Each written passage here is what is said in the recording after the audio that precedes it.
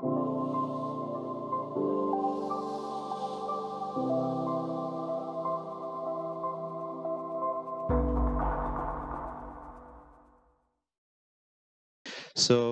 today we're going to talk about storage proofs. I want to introduce this. Yes. I'm going to present you storage proofs and explain why they're cool, how to work with them, why you need tooling to work with them, and yeah, a bunch of other things. Why is it even possible? All the complexities behind it, the trade-offs, and so on. So a few words about storage proofs. Why I really believe that they are cool, especially nowadays. So my thesis is that Ethereum is pretty sharded nowadays. And with storage proofs, we can essentially read the state in a almost synchronous manner, which is a pretty nice thing to do, given the circumstances. Yeah, and maybe also let me explain why is it even possible. So storage proof is essentially this idea that the entire state is committed in a cryptographic manner, using some data structure like Merkle trees, Merkle Patricia trees, and so on. And yeah, we can essentially verify any specific piece of state at any point in time on any domain, which is pretty nice and doesn't introduce additional trust assumptions. You just rely on the security of like the base chain. So yeah, that's like storage proofs TLDR, where they're cool. Now a bit of like sponsored section of sponsored section. So what we're doing at Herodotus. So our like goal is to make smart contracts self-aware in a way by providing access to historical state.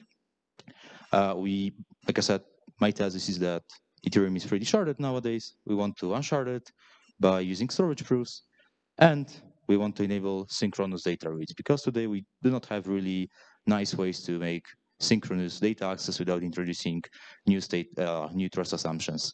So yeah, that's what we do. And how we achieve that? We achieve that by using obviously storage proofs. We use SNARKS, and MPC. I will get why we even use all this tooling, but first a few words about storage proofs, what these are, and so on. It's so tricky, actually. I need to be multitasking. Okay, so what we're gonna cover in today's workshop. So all the basics required to like understand properly this primitive, how to like work with it, how you can generate these proofs, why they're pretty useful, and how actually you can access these commitments. I'll get later what we call a commitment in a trustless manner, and how we make smart contracts self-aware and enable historical data reads. Cool. So that's pretty tricky. So about the background that I want you to have for this workshop. So we're gonna like start from the biggest basics. So what is a hashing function? Just a very quick reminder. I hope it will take less than a minute. Like generalized blockchain anatomy, how an Ethereum header looks like, why Ethereum. We're not like only like Ethereum focused. However, I think that for the sake of this workshop, it's the best to like present on this concrete example. Merkle trees, explain me like on 5. I will just quickly explain the idea, how it works, and what is a Merkle Patricia tree without really going too much into the details.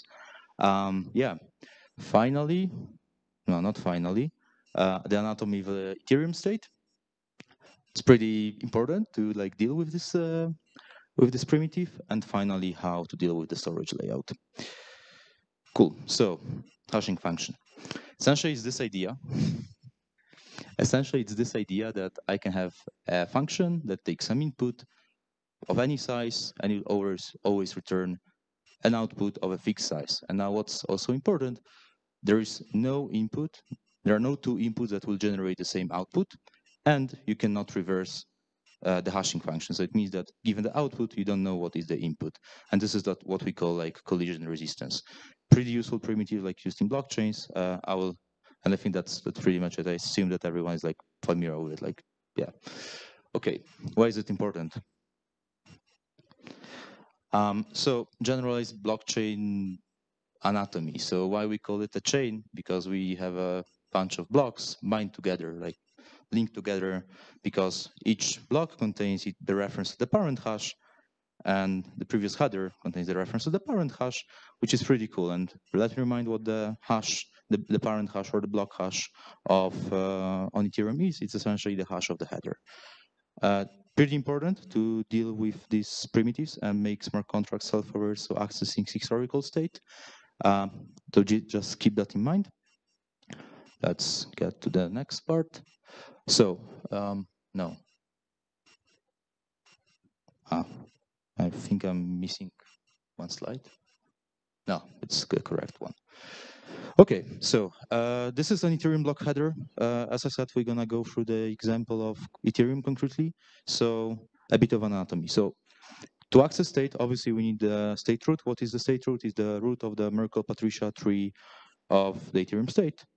We also have the transactions root, which is pretty useful if you want to access historical transactions like their entire body, and receipt root. So it's pretty useful to access any events, logs, and so on. And all of these are like root of the Merkle-Patricia tree. A Merkle-Patricia tree is a Merkle tree. Just think of it in that way. And most importantly, we have the parent hash. And with the parent hash, we can, in a way, go backwards. I think that's it. Let's get to Merkle tree. So essentially, it's this idea that I can take whatever amount of data and I can commit it in a cryptographic manner by using this data structure. So on the left side, we see a standard Merkle tree. So essentially, all the data goes to the bottom, and we essentially hash it. You know what the hashing function is, then we combine these two hashes together, we hash it, and we keep doing that till we get to essentially one hash, and this is what we call the root. Merkle-Patricia tree, modified Merkle-Patricia tree to be exact. This is the data structure that we use in Ethereum. What you see here, I hope you see, on the top we have the state root, and essentially the state root is the root of this tree. And now how it works and how you should think of this, it's a pretty complex data structure. I don't want you to bother with it today, but essentially we have three types of like nodes. We have leaf nodes, extension nodes, and branch nodes. So leaf nodes contain data, branch nodes contain data, and extension nodes, like on the high level, just help us to like sort of navigate in that tree. But to be honest, to deal with storage proofs, you don't really need to understand this part, but to like build on the low level as we do, obviously we need to deal pretty a lot with that part. Okay, so Ethereum state, how is it constructed? Most important takeaway, it's a two-level structure. So I mentioned that the state root is a commitment of the entire state, but it's not really true because Ethereum is does it still okay, works. It's account based, and essentially the state root is the commitment of all the accounts that exist on Ethereum. And what an account is made of, it's made of a balance, like the ETH balance. It's a nonce, transaction counter, storage root. The storage root is like the root of another Merkle-Patricia tree, and this Merkle-Patricia tree contains a key value database that holds like the mapping from storage key to its actual value. And finally, we have the code hash. It's essentially the hash of the bytecode. So main takeaway, first, we access accounts. And once we have the account storage root, we can access its storage. Okay, cool. So to sum it up, like the background, so main takeaways. Given the block state root, you can recreate any state for this specific block on this network. And given an initial trusted block hash, you can essentially recreate all the previous headers, which is pretty cool and important to get the ideas that I will explain like pretty soon. Okay, so as it's gonna be a workshop, it's a short one, so I won't let you code, but I will show you some concrete examples. So what I want you to like go through with me today is how we can prove the ownership of a lens profile on another chain. So a bit of background. Lens profiles are represented as NFTs, and Lens is deployed on Polygon. I think that's it. How do we get to this? So first of all, the question that we need to answer to ourselves is, how does Polygon commit to Ethereum L1? Because if we want to, like, let's say, prove the ownership of a lens profile on Optimism, we need to know the state root of Polygon. But there is Ethereum L1 in the middle, so how do we actually access this on Ethereum L1 primarily?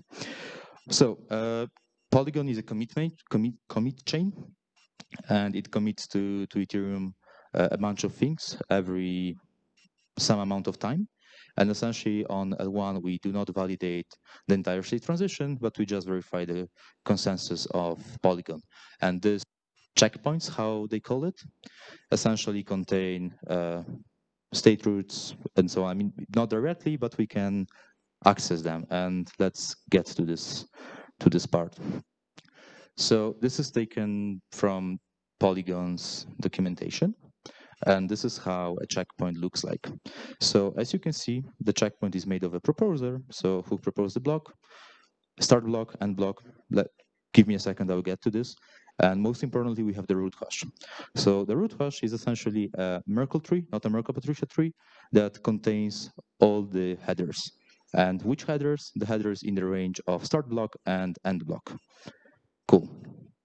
So now, if we get back to the previous part, we can essentially prove with this commitment that we know the valid state root of Polygon, first given block. Okay, a bit of hands-on. So we want to prove that I own a lens profile on Polygon, whatever. So number one, we go to the contracts. We see a contract, we go through it, and we see that essentially there is a bunch of logic on top of this ERC 721. This is like the basic ERC 7.1. As you can see, it's an abstract contract, and it's slightly modified. Instead of having like a standard mapping from like token ID to its owner, we have like token ID to token data. Token data is a struct. This struct is 32 bytes in total. 20 bytes is the actual owner, and the remaining 12 bytes represent when the token was minted. Okay, but how do I actually prove it? Oh, and also, very important thing when dealing with storage layout, we have something that is called like slot indices. So each variable has a given slot, like in the some sort of meta layout. I call it like that. It's probably the right way. Anyways, this mapping has like the slot index 2. I will get to this part in a second, why it's 2. And we have a mapping from token ID. So uint to 32 bytes of data represented as a struct, but just think of it as some bytes. Okay, so I guess most of you use Hardhat. So I'm gonna present on Hardhat. There is a very, very cool tool to deal with storage layouts. It's called obviously Hardhat storage layout. This is how you install it. It's literally yarn install Hardhat storage layout. You add one comment to your Hardhat config. You write a new script that contains literally 8 lines of code. You run the script and you get this weird table. And what does it really tell you? And oh, and by the way, why this tool is pretty useful? As you see, this contract is abstract. So some other contracts does it still work? Yeah, some contracts can inherit from it, and obviously, while we inherit the storage layout, I mean, these indices can get more trickier because it also depends. Okay, so it's pretty hard to coordinate like one hand with another hand, even though I'm Italian. Okay, anyways, yeah, we know this slot in this index, and that's how we get it. We have a column that is called storage slot, and as you see, underscore token data is marked as 2, and that's it. Okay, but what do we do with it? How do we get this storage key? And yeah, that's it. Let me check the time. Okay, so a bit of hands-on. How do we get the actual storage? It sounds scary, and it's meant to be scary. So we know the slot index, the storage index. I want to prove that it's like 0x35 owns with ID 3594. How do we get the storage key? We essentially do this operation. So we concatenate the slot, the key in the mapping, which is 3594 because this is the token ID. As you know, we have a mapping from token ID to token data. Token data contains the Okay, so we concatenate this with the storage index. We hash it all together. This is the storage key. that we have. If you're interested how to deal with it for like more complex mappings and like layouts, like the solidity documentation, it's explained pretty well. So now let's, to make sure we got the proper storage key, let's just check it. How we can check it? Super easy. Let's just make a one ERPC call to get the storage at some specific key is the if get storage at. So the parameters. We want to access the storage of what? Of the lens hub. Lens hub is a contract that essentially is the representation of these profiles, and its address is 0xDDD4 and so on. And the slot. Oh, is it better? Oh, it's much better. And the storage key is 0x1, so essentially that's the hash that we got. And the result is 0x000, and we know that it's 32 bytes of data, where we have 20 and 12. So let's split it into 12 and 20 bytes. And what we have is some number, like you can see 0x, a lot of zeros, then 62 till D. And this looks like a small number, so apparently it is a timestamp. And the second part is like 35, 57, and it's literally our address. So we got it correct. We have the proper storage key. Cool. But how do we actually get to storage proofs? So there are standardized methods in like the JSON RPC standard for Ethereum clients. And this method is called ETH get proof, which essentially given the contract address, so better call it account address in this specific case, allows us to generate a state proof. And the last argument, the second argument is an array that contains all these storage keys that we want to prove. There is another argument, which is 0x1a. It's essentially the block number for which we prove the state. Yeah, let's call this method. Oh, by the way, you might have a question, how do we deal with this method on non-EVM chains? Because, for example, on some specific rollups, this method is like not supported. Actually, it's not a big deal, because if you think of it, we just need the database. And on top of this database, we can literally build this method. We just need to know how the storage is constructed. Okay, this is the proof. It looks scary.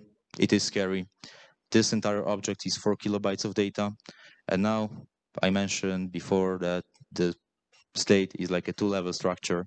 First, we have a proof for the account itself, and then we have the proof for the storage, for the actual storage slot. It is scary. It's meant to be scary. One proof is like more or less 600 bytes.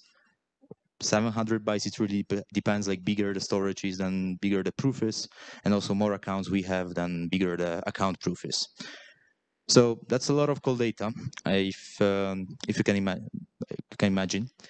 And yeah, that's pretty bad. Why? Because we need to post this proof on the chain, so it's a lot of cold data. But okay, let's try. What's gonna be the cost on like an EVM chain?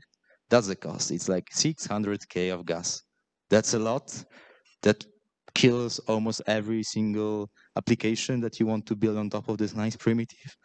So it's pretty bad. And why is it that bad? So I explained on the high level what Merkle trees are and Merkle Patricia trees are. On Ethereum, we use Merkle Patricia trees. And essentially, there is a trade-off that when using Merkle Patricia trees, the proof is slightly bigger. It's like harder to decode it, because actually we need to do a bit of decoding there. But we need to do less hashing. So this is a trade-off. But depending where we actually verify this proof, it might be more feasible to verify like a proof that is based on Merkle Patricia trees or Merkle trees. Okay, but there is a solution. And the solution is, what if we snarkify such a proof, and we verify this proof inside the snark? Why is it cool? Because we can, like, let's say that I'm gonna verify this proof inside a graph 16 circuit. And yeah, the verification costs more or less like 210K gas. The proof is like way less than 600 bytes. So it's good. So essentially get rid of the cold data, because the proof itself can be the private input to the circuit.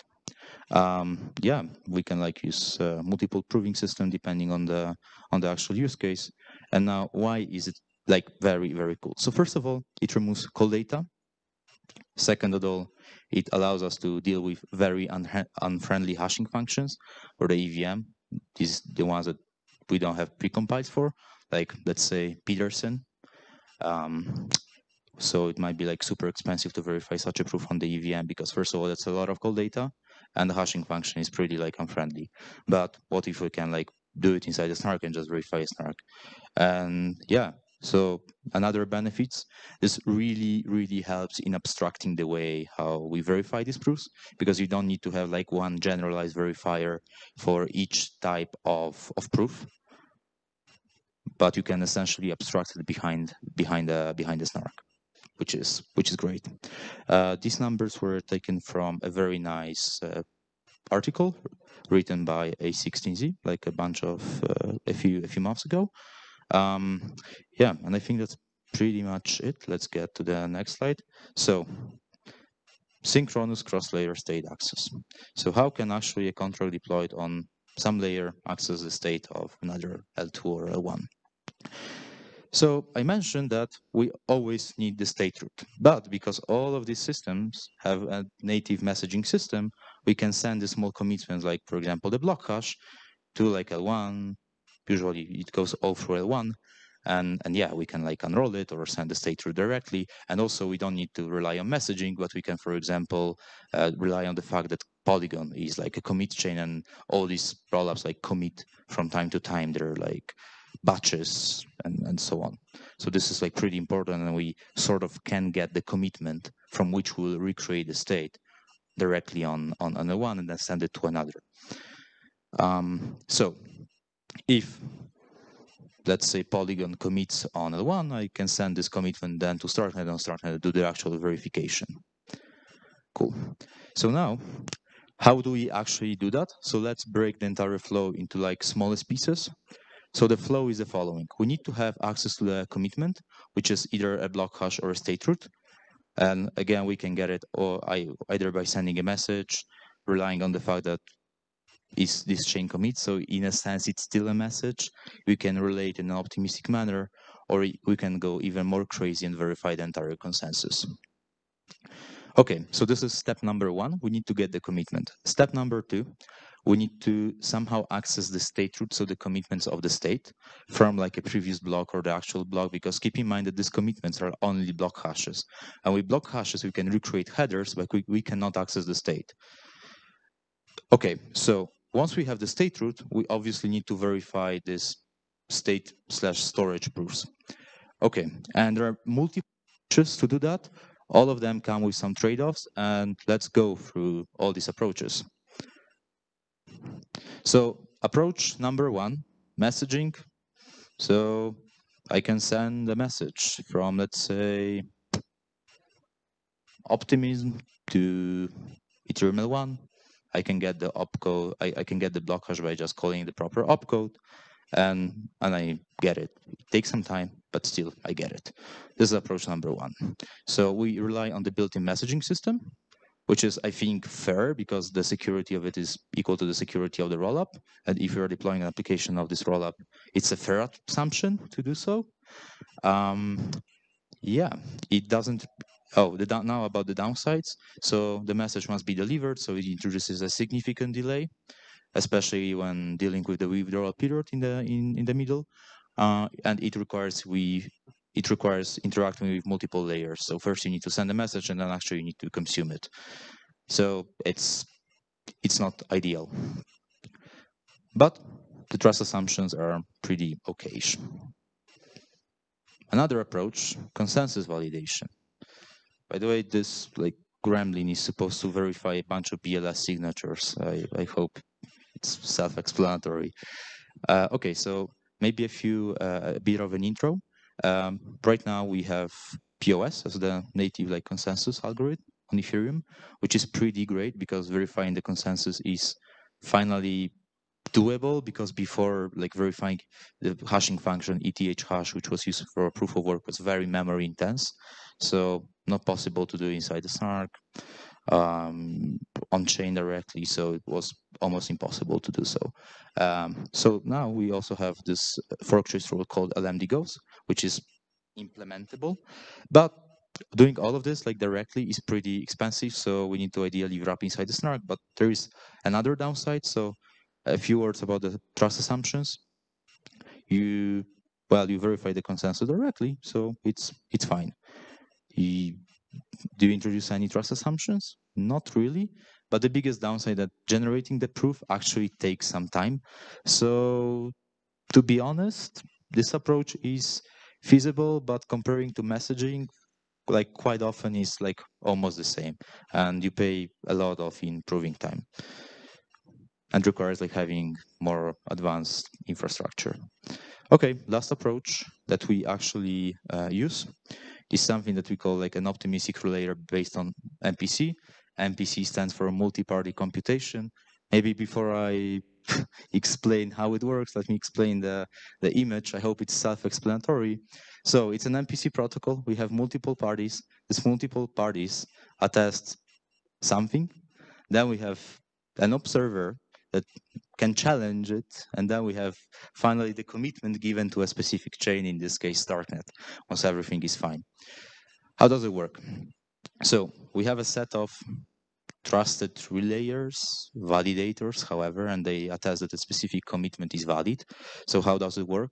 If we want to get the commitment, aka the block hash of block number X on Starknet, then instead of sending a message that would be delayed with a like slightly delayed, we can essentially make an off-chain call, just get the latest one and essentially relay this message directly to Starknet. But it comes with a few downsides because while we introduce some trust assumptions, but still it's okay. Okay, how does it work?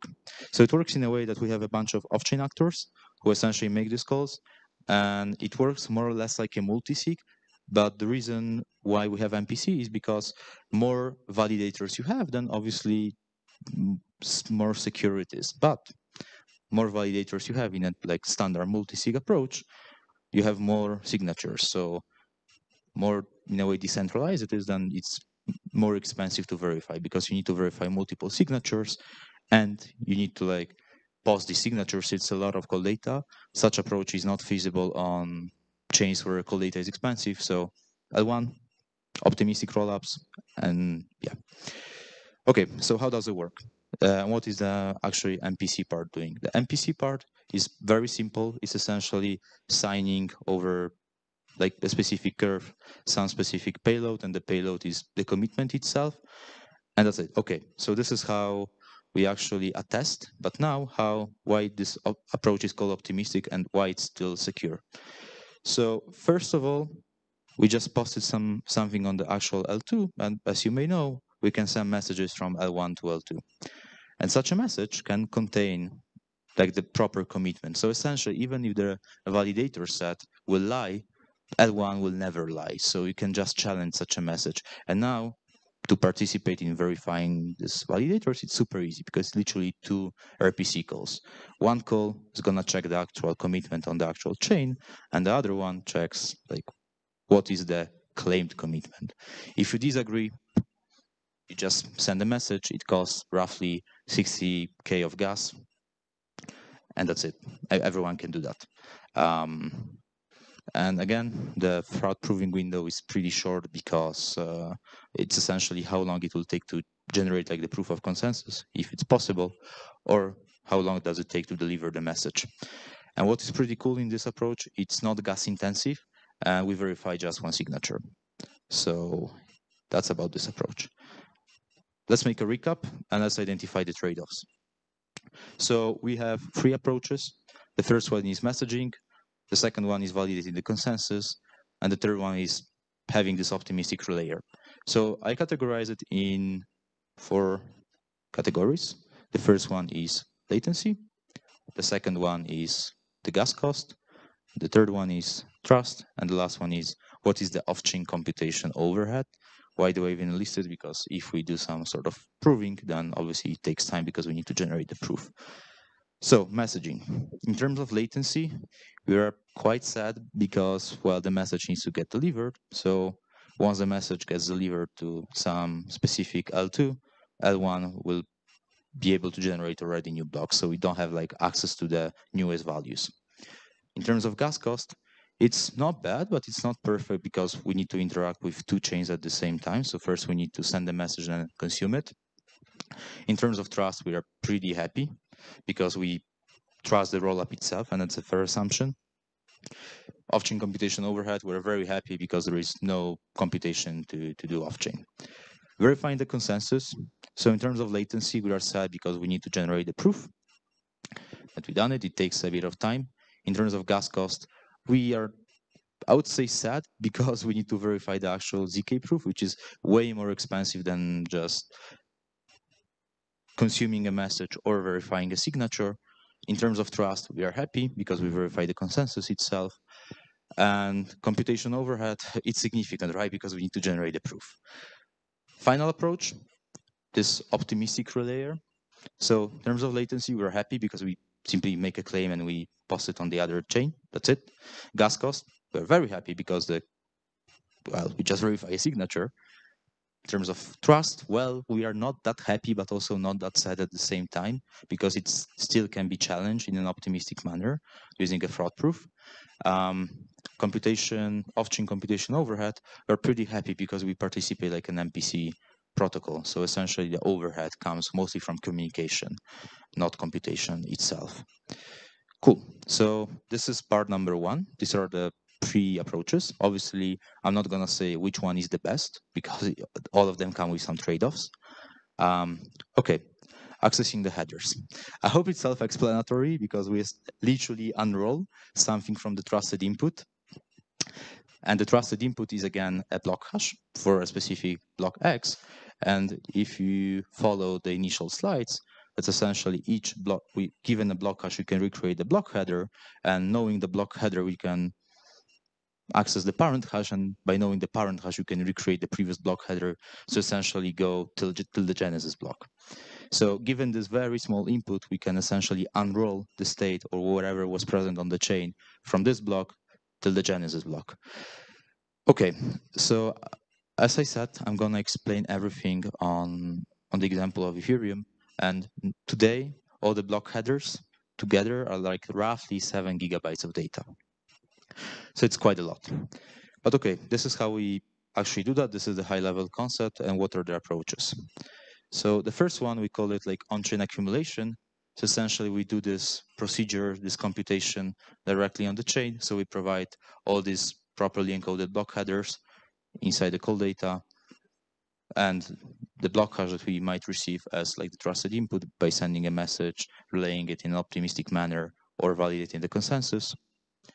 And yeah, like recursively go through all these headers and verify them. But there are many, many downsides because first of all, it's very call data intensive, it's very computationally intensive, and now we can store all these headers on the actual chain, but even storing on an L2, storing 7 gigabytes of data is still a significant cost because the state on an L2 is reflected as call data on L1. So it's still expensive either way. But the cool thing is that I have direct access to like state roots or anything that I want to access. Next approach is on-chain compression. So we can still use the same approach as previously. So literally unroll it and process these 7 gigabytes of data, but instead of like storing them, we can just update the Merkle tree.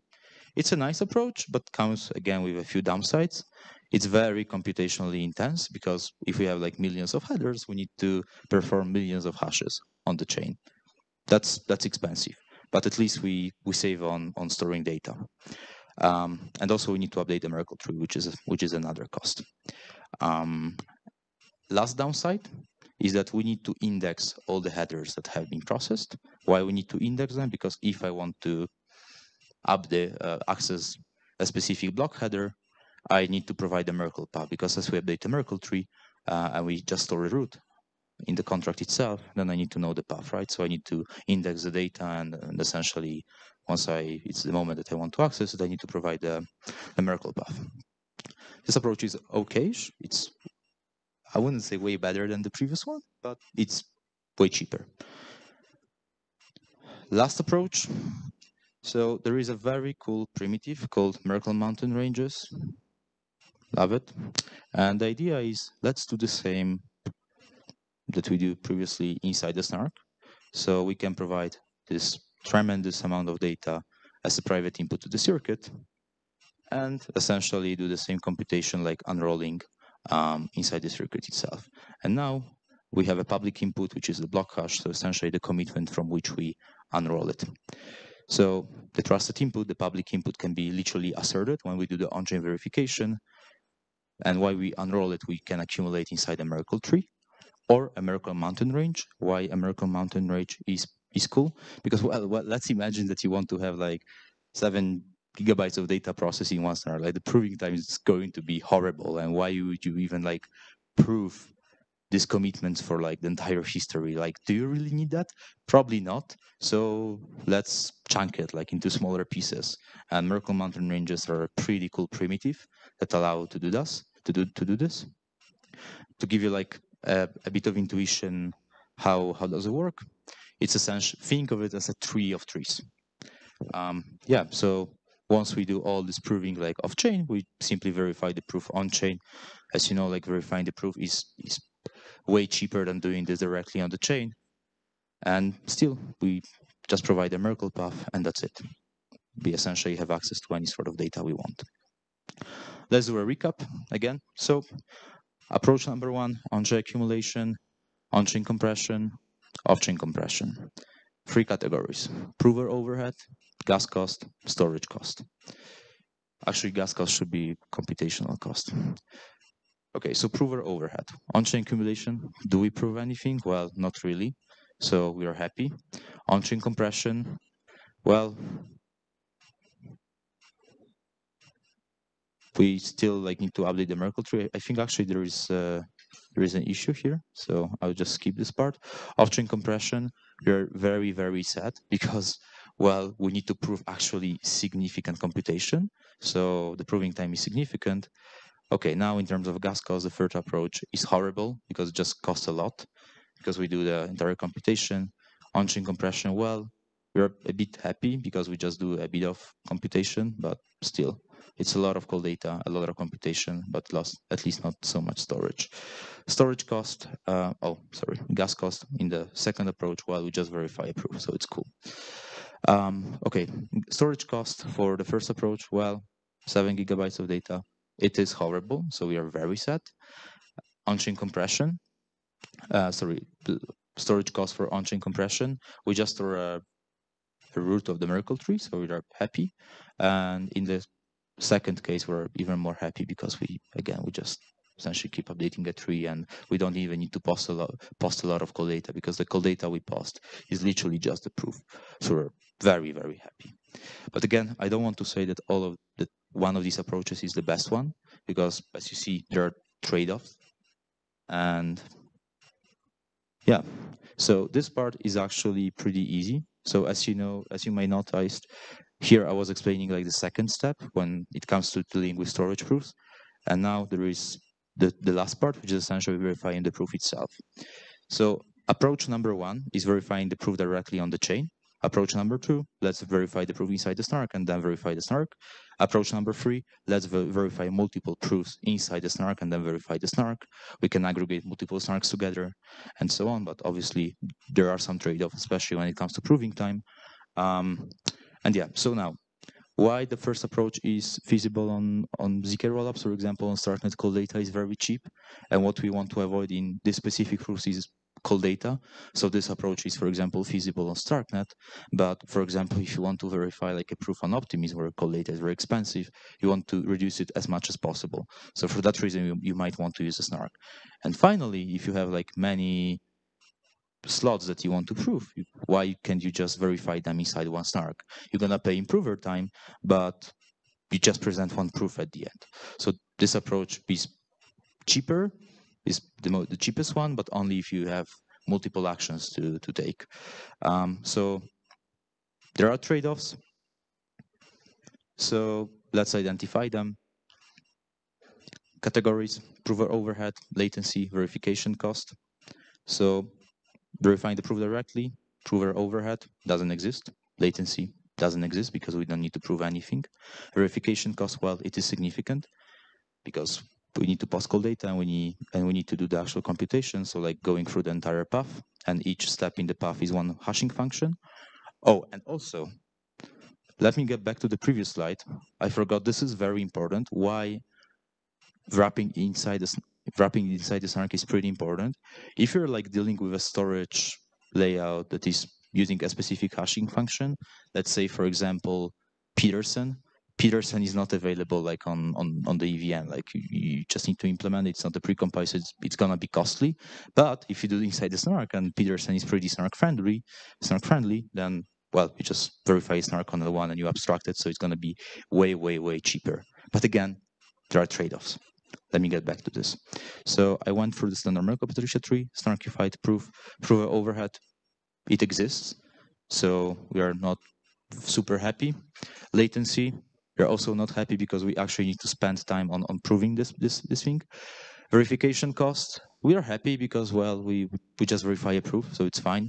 And snarkifying multiple proofs, the prover overhead is still there. Latency is still there. It's even bigger because it takes a bit longer in proving time. And verification cost, we are super happy because essentially we can mutualize the cost of verifying multiple proofs by just verifying one single SNARK proof. Okay, went through quite a lot of things. Let's put this all together. So let's imagine we have 3 chains and we want to have interoperability between them. So we have chain Z, chain X, and chain Y. So it all starts with a message, aka commitment. We send a message in order to get the commitment. So let's say that we send a message from chain Z to chain X, because on chain X we want to access the state of chain Z. So what do? Once we have the commitment, we literally recreate all the headers using one of the 3 approaches. And once we recreated the header is still the point for which I want to prove the storage, I just verify a proof. And again, for verifying a proof, there are multiple approaches. But now let's say that on chain Y, I want to access the state of chain Z. And there is no direct communication between chain Y and chain Z. So it must be routed through chain X. By the way, I'm like talking about this in a pretty abstract way. By chain X, I just mean Ethereum layer 1. Yeah, so from chain X, I'm just gonna send again the commitment about chain Z as a message, and then simply recreate all these headers. As you may notice, it's pretty redundant because we perform the same computation on 2 different chains, and we don't need to do that, especially if we use like the third approach, which is generating the proof on chain. But now there is another problem. How do you actually know what you should do? Like you need to be somehow aware of what is happening.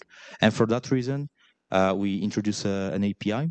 We don't expect like developers to deal with all that complexities, choosing the right approach for the direct thing.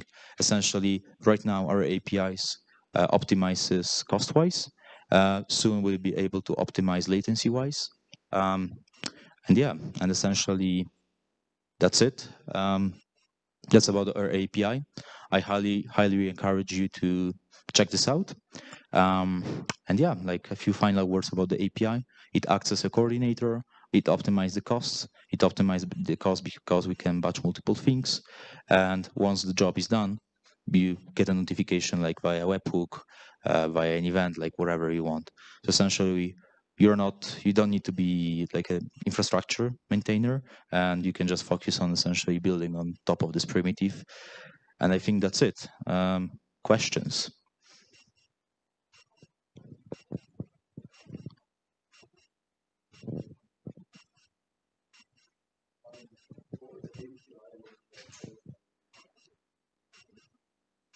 So the API essentially is a REST API for now. We also have a JSON interface. We have off-chain, on-chain entry points. So we can request the data like by making off-chain call, like calling a REST API or like calling a JSON RPC method. Or if your smart contracts like wants to access this data, then you just emit an event. We're gonna catch the event, and later on, like after a bit of time, feed this the specific data inside the smart contract. So we have like a bunch of interfaces. And by the way, speaking of like the off-chain entry points, once the entire like work is done on our side, you can get a notification. It can be like a webhook. We can like send you a bit of information like using a WebSocket. It can be essentially whatever you want.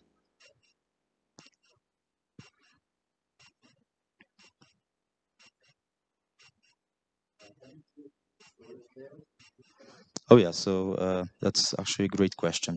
So different chains use a different like storage. I would say architecture. They might commit to a Merkle Patricia tree, Merkle tree, maybe even Verkle tree. And obviously, like I said, having a generalized verifier is like pretty.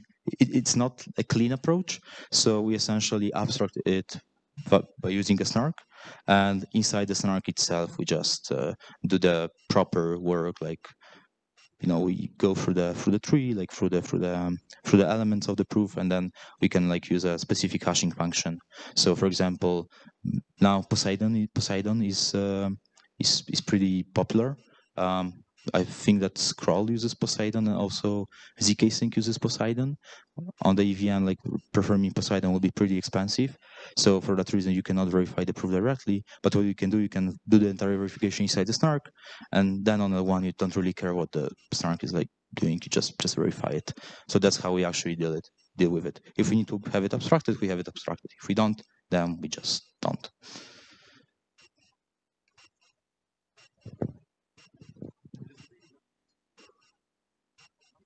Oh yeah.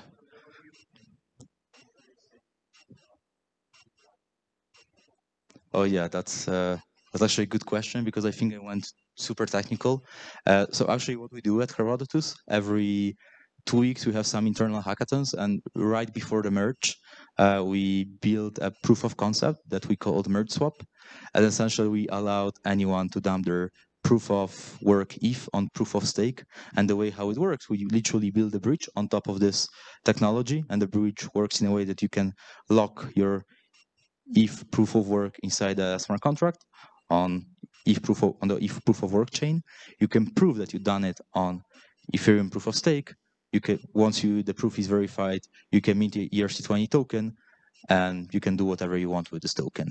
And then if you want to withdraw back to Ethereum proof of work, you just burn it. You prove the fact that you burned on the other side, and yeah, that's it. Also, in terms of other use cases, I think that cross-chain collateralization is pretty cool, because this is the place where you want to avoid latency as much as possible, and you want to be as synchronous as much as possible. And essentially, that's what we do here, because our latency comes only from the proving time. But again, using some optimistic approaches and so on, there are a lot of things we can do here. I hope it answers the question. Okay, I think that's it. I have like 3 minutes, so I guess we can wrap it up. And yeah, thanks.